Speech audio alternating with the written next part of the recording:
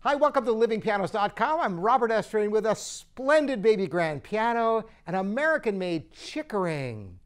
Once the largest piano company in America, Chickering goes back to the early 1800s, decades before other piano companies even thought about making pianos. This instrument is from the 1960s, and it is an extraordinary 5'2" baby grand with beautiful French Provincial styling. At a time that Chickering was owned by Aeolian, the same producer of Mason and Hamlin pianos and many other fine American pianos.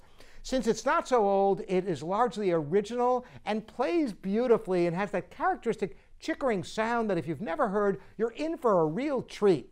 I'm going to start off with a very delicate, simple piece, the second movement of the famous Clementi Sonatina, Opus 36, number 1, the slow movement. It's simple and lyrical, so you can hear the beauty of tone, unadulterated by any kind of extraneous notes.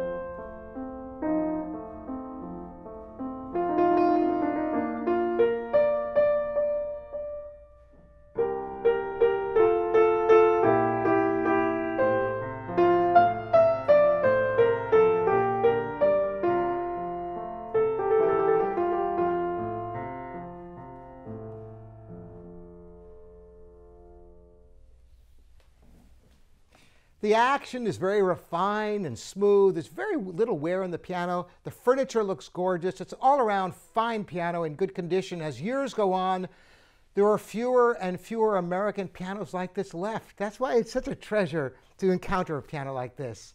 It also is more compact. This was originally from the quarter piano design, which is what Chickering called one of the earliest baby grands ever made. And you notice it's a little bit narrower, even though it has the full 88 keys. The cheek blocks on either side of the keys are not quite as big as some pianos, so you can get this into spaces where other baby grands won't fit. Well, let's hear how it opens up with a little bit of Chopin. I'm going to play just a little excerpt from the third ballade in A flat. It shows a wide range from the top to the bottom, loud, soft. It has it all in a small excerpt for you.